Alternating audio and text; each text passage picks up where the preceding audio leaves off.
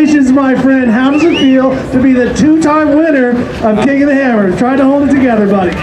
It's been 3 long years, Rick. I've been, dreaming about doing this again since we won in 2012, and we've been right there every single year and had a problem, that took us out of the lead, and that's just so hard to swallow when you put all this time, energy, and effort in, and I got all these people behind me that really allow us to do this. I'm a small part. Rob was huge today. I don't know how Dave reduced the miles of this course and made it that much harder. I have never been this beat after a race in my life, and we took it easy on the car. That was the strategy, keep this thing together. The last thing I wanted to do was work on it. The only real big mechanical issue we had was top of Sledgehammer Canyon. That's no joke, no matter what day you're wheeling it.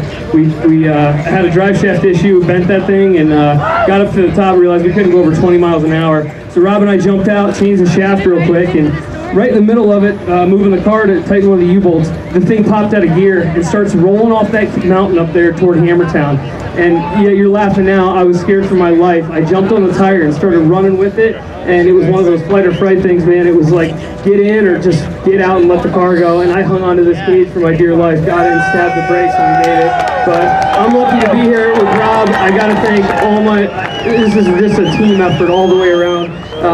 First and foremost, my family, they support me, and they're here, all the time. My freaking friends, my team, they are just killing it, man. I'm telling you, I couldn't do this alone. And lastly, my sponsors. Eric, did you know where you were most of the race? Did you know what a commanding lead you had for at least the second portion of the day, and how far really you had on the field? Chad, I really had no idea. I mean, we had good comms all day.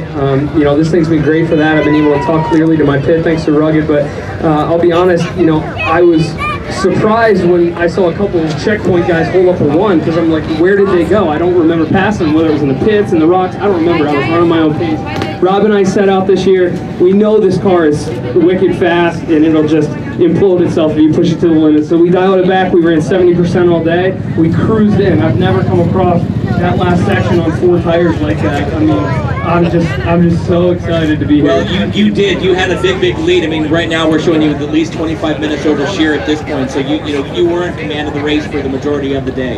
Yeah, I gotta give it to Jason. He's out there in a single seat car keeping up. I knew he was biting on my heels, but I know if we just kept it smart, kept it conservative, that's what it takes to win here. I have to thank Noto Tire. We didn't change a tire all day. These things are shot, but they did everything they were supposed to. They hooked on every climb. We winched twice. We winched backdoor. That was the plan. 3 times, and we winched the plaque line. We got jacked up in jackhammer. My own mistake. Rob got out, pulled cable. I got to thank Warren. We had that new wireless winch remote. That thing was awesome all day. So proud to be here. Don't feel bad, because I don't think anybody made it through Sledgehammer unhurt. There was a pile up there and just completely hard for a while. Sledge is such a sick trail, and I got a quick story on that. Most guys, night of the race, they're here at Tech, shining their cars up, have dinner, go to bed early. We're like, we made a spring rate change in the back. Let's run up to Sledge and see what plaque line looks like. So we were up there about 7 o'clock and shot the line. We're like, all right, our strategy's going to work. We'll make it right through. Decided to back out and get back to Hammertown to finally tech this car and, get stuff packed. Well, backing up, I dropped the tire into a hole. I couldn't see Rob. It was dark, and rolled this thing right on the roof. So we were up at Sledgehammer last night, 8 o'clock, upside down. We were there till about 10, pulled the plugs, cranked all the oil out of the motor, but this car's lucky to start it, let alone won.